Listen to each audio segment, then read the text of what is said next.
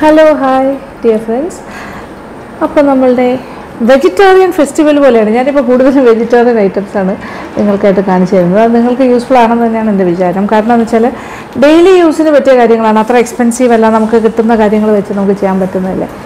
അപ്പോൾ അതാണ് ഒരു പ്രധാനപ്പെട്ട ഒരു കാര്യം എനിക്ക് നിങ്ങളോട് പറയാനുള്ളത്. അപ്പോൾ ഇന്നത്തെ ഐറ്റവും ഒരു വെജിറ്റേറിയൻ ഐറ്റം തന്നെയാണ്. ഞാനിപ്പോൾ എല്ലാ നമ്മുടെ നോയമ്പ് നോക്കുന്ന ആൾക്കാർക്ക് വേണ്ടിയിട്ടാണ് ഈ ഒരു വെജിറ്റേറിയൻ ഫെസ്റ്റിവൽ നടത്തിക്കൊണ്ടിരിക്കുന്നത്. അപ്പോൾ ഇതൊരു മപ്പാസാണ്. മപ്പാസ് നമ്മൾ ഡക്ക് മപ്പാസൊക്കെ ഉണ്ടാക്കിയില്ലേ. അപ്പോൾ ഇപ്പോൾ ഡക്ക് കഴിക്കാൻ പറ്റില്ലല്ലോ, നോമ്പിന് പറ്റില്ലല്ലോ, നോയമ്പ് എടുക്കുമ്പോൾ. അപ്പോൾ അതുകൊണ്ട് നമ്മൾക്കൊരു വെജിറ്റബിൾ മപ്പാസ് ഉണ്ടാക്കാം. ഇതും എൻ്റെ മാജിക് അവൻ്റെ പഴയ ബുക്കിലുള്ള റെസിപ്പിയാണ്. ഞാൻ കുറേ വെജിറ്റേറിയൻ റെസിപ്പീസൊക്കെ ചെയ്തിരുന്നു. ഞാനിപ്പോൾ ബുക്കെടുത്ത് നോക്കുമ്പോഴാണ് എനിക്ക് ശരിക്കും ഭയങ്കരമായിട്ട് മനസ്സിലാവുന്നത്. എന്ത് രസമായിട്ടുള്ള ഇഷ്ടംപോലെ റെസിപ്പീസ് വെജിറ്റേറിയൻ ഉണ്ട്. ദിസ് ഇസ് ദ സെക്കൻഡ് ബുക്കിലാണ് ഉള്ളത്. അപ്പോൾ അതിന് കുറച്ച് കാര്യങ്ങളൊക്കെ എടുത്തു വെച്ചിട്ടുണ്ട്. ഞാനിതെല്ലാം ഒന്ന് പെട്ടെന്ന് അരിഞ്ഞ് കാണിക്കാം. ഒരുപാട് കാര്യങ്ങളൊന്നും വേണ്ട, പക്ഷേ കൊച്ചുള്ളി മസ്റ്റാണ്. മപ്പാസല്ലേ, ഒരു അരക്കപ്പോളം കൊച്ചുള്ളി വേണം. പിന്നെന്താ, പൊട്ടറ്റോ ഒരു മീഡിയം സൈസ് 2 എണ്ണമാണ് വേണ്ടത്. ഇതിപ്പോൾ വലുതായതുകൊണ്ട് ഞാൻ ഒരു വലുതും ഒരു മീഡിയത്തിൻ്റെ കുറച്ച് 1/4 ഭാഗവും എടുത്തു. ഒരുപാട് വലിയ പീസല്ല, കുറച്ച് ചെറിയ പീസായിട്ട് കട്ട്. കത്തിക്ക് മൂർച്ചയുണ്ടെങ്കിൽ കട്ടിങ് ഭയങ്കര ഈസിയാണ്, ഭയങ്കര ഇൻട്രസ്റ്റിങ്ങുമാണ്. എനിക്ക് വലിയ ഇഷ്ടമാണ്. നല്ല മൂർച്ചയുള്ള കത്തിയാകുമ്പോൾ പെട്ടെന്ന് അരിയാനായിട്ട് നല്ല താല്പര്യമാണ്. ഓക്കെ, അപ്പോൾ ഉരുളക്കിഴങ്ങിൻ്റെ പണി കഴിഞ്ഞു. പിന്നെ വേണ്ടത് ഗ്രീൻ പീസ്. അത് റെഡിയാക്കി വെച്ചിട്ടുണ്ട്. ഇത് പാക്കറ്റിൽ കിട്ടുന്ന ഗ്രീൻ പീസാണ്. ഇത് ഫ്രഷാണ് കേട്ടോ, പച്ച. അത് ഉണക്കയല്ല, പച്ച. ഇത് അങ്ങോട്ട് ഇടുമ്പോൾ തന്നെ വെന്ത് കിട്ടും. Very nice. അതൊന്ന് കഴുകി എടുത്താൽ മതി പാക്കറ്റിനകത്ത്. പിന്നെ എന്താ, കോളിഫ്ലവർ. അതാദ്യം ഫ്ലോററ്റ്സ് ആയിട്ട് എടുത്ത് വെച്ചിട്ട് അതും ചെറിയ പീസസായിട്ട് കട്ട് ചെയ്യാം. ഇതുപോലെ ചെറിയ ഇതളുകളായി നമുക്ക് മുറിച്ച് വയ്ക്കാം. ഏതാണ്ട് 1.5 കപ്പോളം കോളിഫ്ലവർ വേണം. അപ്പോൾ എന്തായാലും ഒരു കാര്യം ചെയ്യാം, നമുക്ക് കുറച്ച് വെള്ളം ചൂടാക്കാൻ വയ്ക്കാം. കോളിഫ്ലവറിനെ ഒന്ന് വൃത്തിയാക്കി എടുക്കാം. കട്ട് ചെയ്തിട്ട് നമ്മൾ ആ ചൂടുവെള്ളത്തിൽ ഉപ്പിട്ടിട്ട് അതിനകത്ത് നിന്ന് ഒന്നിട്ട് ഒരു 5 മിനിറ്റ്സ് ഇട്ടിട്ട് അതിൽ നിന്ന് എടുക്കാം. വിശ്വസിക്കാൻ പറ്റില്ല, അതാ കാര്യം. ചിലപ്പോൾ ഇതിൻ്റെ ഇടയിൽ എവിടെയെങ്കിലും പുഴു ഉണ്ടെങ്കിലോ. നമുക്കങ്ങനെ റിസ്ക് എടുക്കേണ്ട ആവശ്യമില്ല. ഹെൽത്ത് വെച്ച് റിസ്ക് എടുക്കുന്നത് എപ്പോഴും തെറ്റാം. ഇനി നമ്മൾക്ക് ചെറിയ ഉള്ളി ഒരു 1/2 കപ്പ് വേണം. 1/2 കപ്പ് നമ്മൾ ഓരോ ഉള്ളി രണ്ടായിട്ട് മുറിക്കും. ഇത് നോക്കിക്കോളൂ. വെള്ളം ചൂടായി, ഇച്ചിരി ഉപ്പ് ചേർക്കുക.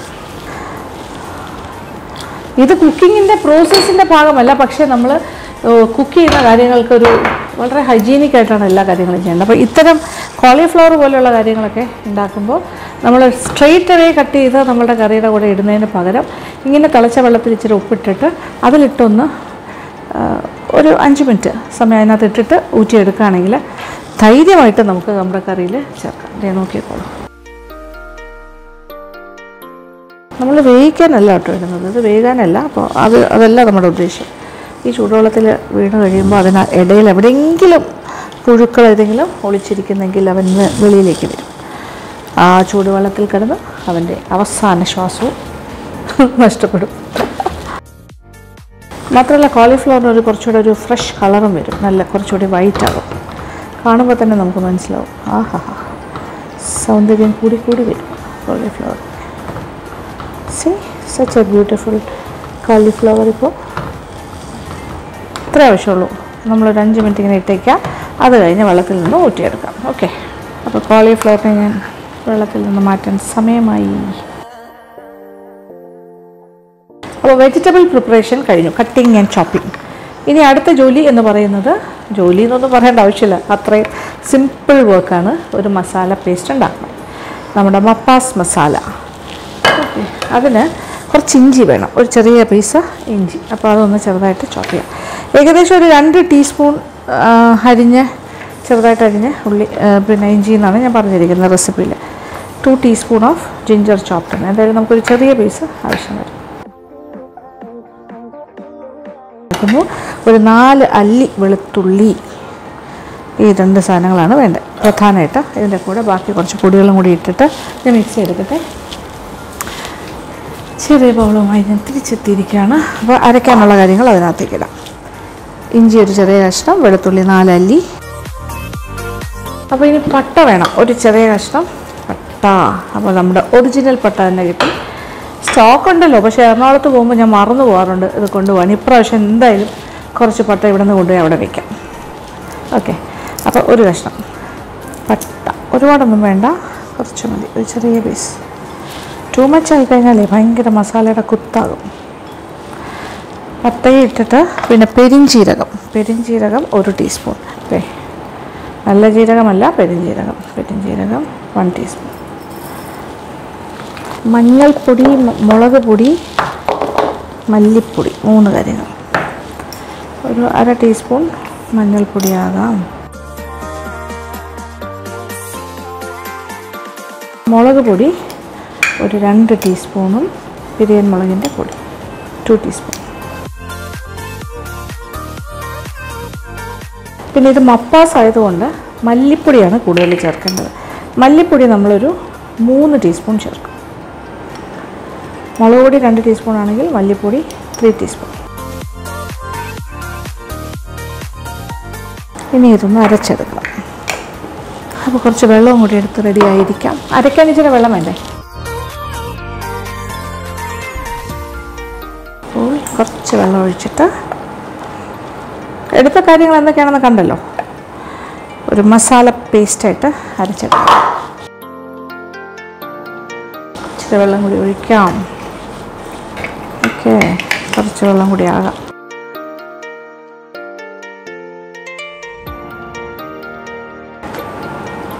എല്ലാം നന്നായിട്ട് അരഞ്ഞിട്ടുണ്ട്. ഓക്കെ, അപ്പോൾ എല്ലാ പ്രിപ്പറേഷനും ആയി കഴിഞ്ഞു. പ്രീ കുക്കിംഗ് പ്രിപ്പറേഷൻസ് എന്നതിന് പറയാം. പച്ചക്കറികളെല്ലാം അരിഞ്ഞു കഴിഞ്ഞു. പിന്നെന്താ, തേങ്ങാപ്പാൽ 2 തരം, 1.5 കപ്പ് രണ്ടാം പാലും ലൂസ് പാലും, ഒരു 1/2 കപ്പ് കട്ടിപ്പാലും. ഇനി എന്താ ചെയ്യേണ്ടതെന്ന് നോക്കിക്കോളാം. ഉള്ളി എല്ലാ കാര്യങ്ങളും റെഡിയാണേ. മസാല പേസ്റ്റിനെ ഒന്ന് സെറ്റാക്കി വയ്ക്കണം. ഓക്കെ, നമുക്കിനി അടുപ്പ് കത്തിക്കാം, കലാപരിപാടികൾ ആരംഭിക്കാം. ഓക്കെ, ഈ ഒരു അടുപ്പിനാണ് നല്ല ഫ്ലെയിം, അപ്പോൾ പെട്ടെന്ന് കാര്യങ്ങൾ നടക്കും. പക്ഷേ നമുക്ക് സ്ലോ ഫ്ലെയിമൊക്കെ വേണമെന്നുണ്ടെങ്കിൽ പല ഓപ്ഷൻസ് ഉണ്ടല്ലോ. പിന്നെ ഇത് കംപ്ലീറ്റ് വെളിച്ചെണ്ണയിൽ തന്നെ ചെയ്യും, അതാണ് നല്ലത്. മപ്പാസൊക്കെ നമ്മുടെ ഒരു ട്രഡീഷണൽ ഐറ്റമാണ്. അപ്പോൾ അത് കുറച്ച് വെളിച്ചെണ്ണയിൽ ചെയ്താൽ ടേസ്റ്റ് കൂടും. ചിക്കൻ മപ്പാസ്, ഡക്ക് മപ്പാസ്, കുറേ മപ്പാസുകളില്ലേ. മീൻ മപ്പാസ്, കരിമീൻ മപ്പാസ്. ഒരു 1-1.5 ടേബിൾ സ്പൂൺ എണ്ണ ഒഴിക്കാം. ആദ്യം നമ്മൾ എന്താ ചെയ്യേണ്ടതെന്ന് വെച്ചാൽ, ഫസ്റ്റ് ഇടേണ്ടത് കൊച്ചുള്ളിയാണ്. ആദ്യം നമ്മൾ ചെറിയ ഉള്ളി, ആദ്യം കൊച്ചുള്ളിയും കുറച്ച് കറിവേപ്പിലയും കൂടി ചേർക്കാം. ഓക്കെ, തുടക്കത്തിലെ കുറച്ച് കറിവേപ്പില ഇരിക്കട്ടെ, അത് നല്ലതാണ്, മണം കൂടും. വെളിച്ചെണ്ണ, കറിവേപ്പില, കൊച്ചുള്ളി നല്ല കോമ്പിനേഷൻ. അപ്പോൾ കൊച്ചുള്ളി ഇങ്ങനെ ചെറുതായി വാടി വരുന്ന ഈ ഒരു സമയം കണ്ടോ, ഇതളുകളായിട്ട് ഇങ്ങനെ ഇളകി തുടങ്ങി. ഈ ഒരു നല്ല മണം, ആ ഒരു മണം വരുമ്പോൾ കണ്ടല്ലോ, ചെറുതായിട്ട് കളർ അങ്ങനെ ബ്രൗണൊന്നും ആകണ്ട, ഒന്ന് വാടി ഒന്ന് പ്രത്യേകിച്ച് നല്ലൊരു മണം കറിവേപ്പിലയുടെ ഇല. ഈ ഒരു സമയത്താണ് നമ്മളിതിലേക്ക് നമ്മൾ അരച്ച് വെച്ച മസാല പേസ്റ്റ്. അപ്പോൾ ഇത് ഞാൻ മുളക് പൊടിയാണ് ഇതിൽ കൂടുതൽ ഉപയോഗിച്ചിരിക്കുന്നത്. പക്ഷേ പച്ചമുളകും കുരുമുളകും കൂടെ ചേർത്തിട്ടൊരു പേസ്റ്റും ഉണ്ടാക്കാം. പക്ഷേ എനിക്ക് തോന്നി വെജിറ്റബിൾ മപ്പാസിന് ഇതിങ്ങനെ ആയിരിക്കും ചേരുന്നത്. നോക്കിക്കോളൂ, കളർ മാറാൻ തുടങ്ങുന്നു ചെറിയ ഉള്ളിയുടെ. മിക്സി കഴുകി ഞാൻ എല്ലാ മസാലയും എടുത്തു, ഒട്ടും വേസ്റ്റ് ചെയ്തിട്ടില്ല. എണ്ണ ഇങ്ങനെ തെളിയണം. ഇപ്പോഴേ എണ്ണ തെളിഞ്ഞു തുടങ്ങി. ശരീരം നല്ല ചൂടായി കിടക്കുമായിരുന്നല്ലോ, പെട്ടെന്നാകും. നല്ല വേണം. നോൺ വെജിൻ്റെ ഒരു ചിക്കൻ മപ്പാസോ ഒക്കെ ഉണ്ടാക്കുന്ന പോലെ എനിക്ക് ഫീൽ ചെയ്യുന്നു. പക്ഷേ ഇത് വെജിറ്റബിൾ മപ്പാസ്, ആ ഫീലിംഗാണ് വേണ്ടത്, ആ മണവും. അതാണ് നമ്മളിങ്ങനെ കഴിക്കാനായിട്ട് പ്രേരിപ്പിക്കുന്നത്. ഇതേ നോക്കിയേ, മസാല നന്നായിട്ട് പാകത്തിന് മൂത്ത് പച്ചച്ചുവയൊക്കെ മാറി അതിൻ്റെ ഒരു മണം എണ്ണയൊക്കെ തെളിഞ്ഞു തുടങ്ങി. നോക്കിക്കോളൂ. തീ ഒരൽപ്പം കുറയ്ക്കുകയാണ് ഞാൻ. ആ ഗ്രേവി ഇങ്ങനെ മസാല കാണുമ്പോൾ തന്നെ നല്ല മനസ്സിലാവില്ലേ ഇതൊരു ടേസ്റ്റി ആയിട്ടുള്ളൊരു ഐറ്റം ആയിരിക്കുമെന്ന്. ആഹാ, പ്രത്യേകിച്ച് ഈ കൊച്ചുള്ളി ചേർത്തൊക്കെ ഉണ്ടാക്കുമ്പോൾ വെളിച്ചെണ്ണയും കൊച്ചുള്ളിയും കറിവേപ്പിലൊക്കെ എന്താ കോമ്പിനേഷൻ എന്നറിയോ? ഭയങ്കര നല്ല കോമ്പിനേഷനാണ്, പരസ്പര പൂരിതമായ കാര്യങ്ങളാണ്. ഇനി ഇതിലേക്ക് നമ്മൾ വെജിറ്റബിൾസ് ഇടുന്നു. വെജിറ്റബിൾസ് എന്ന് പറയുമ്പോൾ ഉരുളക്കിഴങ്ങും നമ്മൾ അരിഞ്ഞ് വെച്ചല്ലോ നേരത്തെ. ഓക്കെ, അതോടൊപ്പം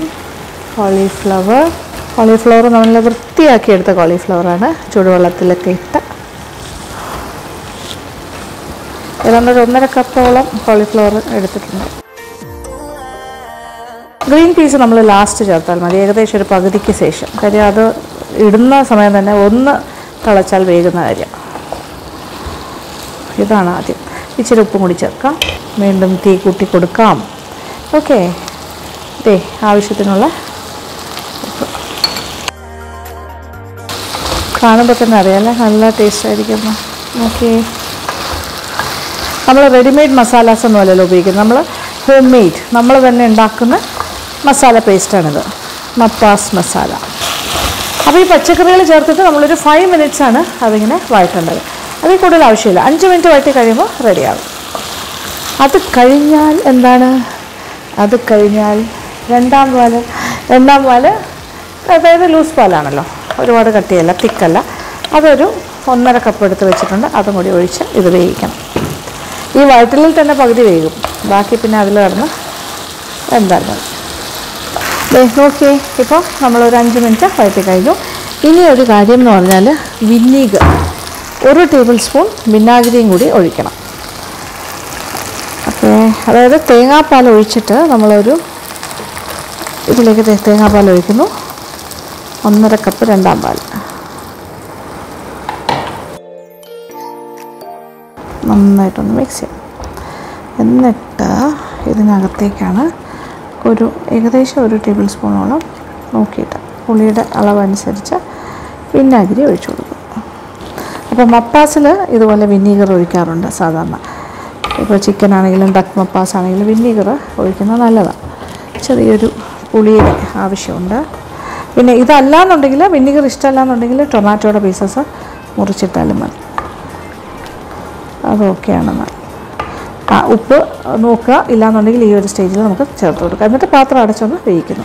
ഇത് ജസ്റ്റ് ഒന്ന് വെന്താൽ മാത്രം മതി. അത് കഴിഞ്ഞാൽ നമ്മൾ 1 പാലും കൂടി ഒഴിച്ച് ഫിനിഷ് ചെയ്യാം. ഇനി ഒരു കാര്യം കൂടെ നമുക്ക് ഇതിൻ്റെ കൂടെ ചേർക്കാം. എന്താണ്? നല്ലൊരു തള വരട്ടെ. അത് കഴിഞ്ഞിട്ട് ഇത് പെട്ടെന്ന് തന്നെ വെന്ത് കിട്ടും. എന്താ വെച്ചാൽ കോളിഫ്ലവറൊക്കെ പെട്ടെന്ന് വേകുന്ന കാര്യമാണ്. പിന്നെ ഉരുളക്കിഴങ്ങ് ചെറിയ പീസസ് ആയിട്ടല്ലേ മുറിച്ചത്. മാത്രമല്ല ഇത് ആദ്യം എണ്ണയിലൊക്കെ ഇട്ട് വഴറ്റി കഴിയുമ്പോൾ അത് പെട്ടെന്ന് വേകാനുള്ളൊരു ടെൻഡൻസി ഉണ്ടാകും ഉരുളക്കിഴങ്ങിന്. അങ്ങനെയാണ്. ഒന്ന് വഴറ്റിയിട്ട് നമ്മൾ വേവിക്കുകയാണെങ്കിൽ ഫാസ്റ്റായിട്ട് വെന്ത് കിട്ടും. ഫാസ്റ്റ് കുക്കിംഗ് ആയിരിക്കും. അപ്പോൾ ഇതൊരു ഫാസ്റ്റ് കുക്കിംഗ് ഐറ്റമാണ് നമ്മുടെ വെജിറ്റബിൾ മപ്പാസ്. ചപ്പാത്തിക്ക് നല്ലൊരു കറിയാണ്, ആപ്പത്തിന് നല്ല കറിയാണ്, ഇടിയപ്പത്തിന് പറ്റിയൊരു കറിയാണ്. അപ്പോൾ എന്തിൻ്റെ കൂടെ വേണമെങ്കിലും, ചോറിനും നല്ലതാണ് അല്ലേ? ചോറിൻ്റെ കൂടെ അത്യാവശ്യം സ്പൈസിയാണ്. തിള വന്നു തുടങ്ങി. ഇനി ഞാൻ ഗ്രീൻ പീസും കൂടി ഇടട്ടെ. അപ്പോൾ ഭയങ്കര കളർഫുള്ളായി. ആഹാ, ഗ്രീൻ പീസും കൂടി ഇട്ടപ്പോൾ അതിമനോഹരമായൊരു കളറായിട്ട് മാറി. 1 കപ്പ് ഗ്രീൻ പീസ്. ഇനി പാത്രം ഒന്ന് അടച്ചിടാം. എന്നിട്ട് ചെറിയ തീയിലേക്ക് മാറ്റാം ഇത് വേകാനായിട്ട്. ഇച്ചിരി ഉപ്പും കൂടെ വേണം. പുളിയൊക്കെ കറക്റ്റാണ്. വിനീഗർ 1 tablespoon ഓക്കെയാണ്. പക്ഷേ ഉപ്പ് കുറഞ്ഞു പോയി, കുറച്ച് ഉപ്പും കൂടി ചേർക്കാം.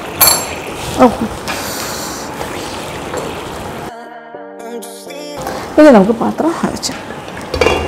അപ്പോൾ ഇൻട്രസ്റ്റിംഗ്. ഇനി വേകുന്ന സമയം അത്രേ ഉള്ളൂ. അപ്പോൾ ഞാൻ ക്ലിയറൻസ് പരിപാടിയൊക്കെ ചെയ്യാൻ പോവാണ്.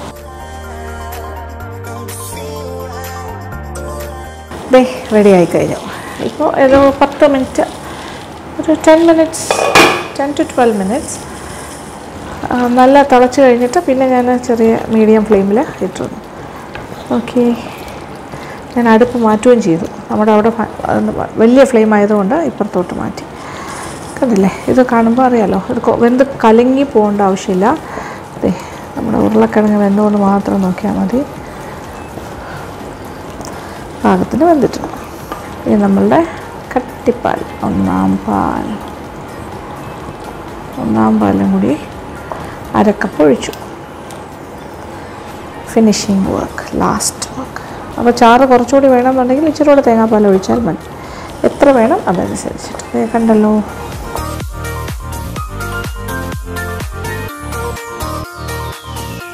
ഓ നല്ല ടേസ്റ്റ്, പറയാതിരിക്കാൻ വയ്യ. ഇനി ഒന്നുമില്ല, ഇനി കുറച്ച് കറിവേപ്പില ഇട്ട് ഫിനിഷ് ചെയ്യും. കറിവേപ്പില ഫ്രഷ് പൊട്ടിച്ചിടണോ വെറുതെ ഇടണോ എങ്ങനെയാണ്? ആ ഒരു ഫ്രഷ് കറിവേപ്പില ഇടുമ്പോൾ അതിൻ്റെ ഒരു ഭംഗിയൊന്ന് വേറെ തന്നെയാണ്. കണ്ടല്ലോ. Yes, finished. അത്രേ ഉള്ളൂ, കഴിഞ്ഞു, പണി കഴിഞ്ഞു. നമ്മളുടെ വെജിറ്റബിൾ മപ്പാസ് ഇസ് റെഡി. തീ ഓഫ് ചെയ്യാൻ പോണു.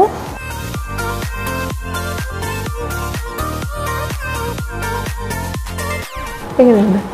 അപ്പോൾ ഇതൊരു ഉഗ്രൻ കറിയാണ്, നിങ്ങൾ ചെയ്ത് നോക്കുക. എന്താണെന്ന് വെച്ചാൽ നോൺ വെജ് വേണമെന്ന് യാതൊരു നിർബന്ധവും തോന്നില്ല. അപ്പോൾ ഇപ്പം നമുക്ക് നോൺ വെജ് കഴിക്കാൻ പറ്റുന്ന സമയമല്ലല്ലോ, ഇപ്പോൾ നോമ്പിൻ്റെ സമയമല്ലേ, നോമ്പ് എടുക്കുന്നതുകൊണ്ട് ഇങ്ങനത്തെ കറികളൊക്കെ കഴിക്കാം. അങ്ങനെ ഒരു സന്തോഷം തോന്നുന്നില്ലേ? ഞാനിങ്ങനെ വെജിറ്റേറിയൻ്റെ പറയാൻ നടക്കുക. അപ്പോൾ ഇപ്പോൾ ഞാൻ വെജിറ്റേറിയൻസിനെയാണ് കൂടുതലായിട്ട് ഇഷ്ടപ്പെടുന്നത്. അപ്പോൾ അവർക്ക് വേണ്ടിയിട്ടാണ് ഞാൻ കൂടുതൽ കാര്യങ്ങൾ ഉണ്ടാക്കുന്നതെന്ന് പറയാം. അപ്പോൾ സന്തോഷം.